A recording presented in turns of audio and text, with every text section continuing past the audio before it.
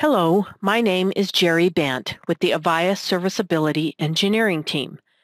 This video will cover how to disable updates for Java Runtime Environment, or JRE, on Avaya Aura Contact Center Windows servers. First, I will cover some background information about why it's important to disable Java Runtime Environment updates on Avaya Aura Contact Center servers. AACC supports only specific versions of JRE. The AACC software installs a supported version of JRE during the installation process.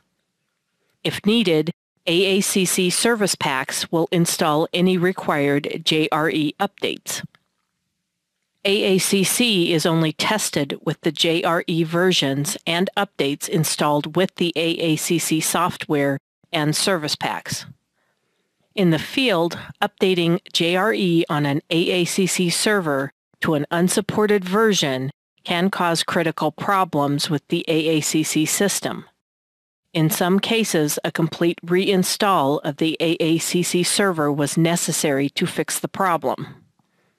Therefore, after the AACC software is installed, JRE automatic updates should be disabled on every AACC Windows server. This is done in the Windows Control Panel. You must be logged into the AACC server as a Windows admin account to disable the JRE updates. This procedure is also covered in several of the AACC documents on the support.avaya.com website.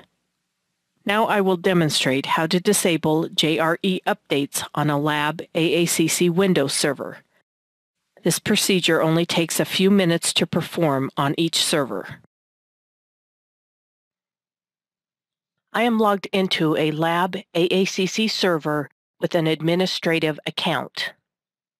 To disable JRE updates, first click on Start in the lower left corner. Then select Control Panel. The Control Panel window will display. Now click on Programs.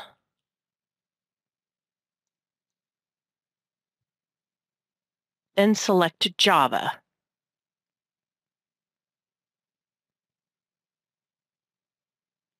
The Java Control Panel window will pop up.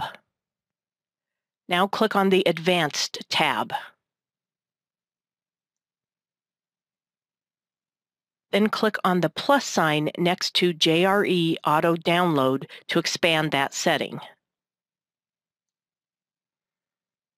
Click on the Never Auto Download setting to select that option.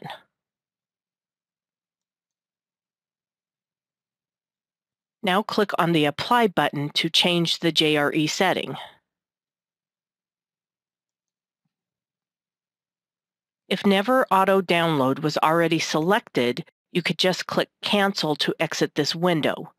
But by default, this is not set to the Never Auto Download option.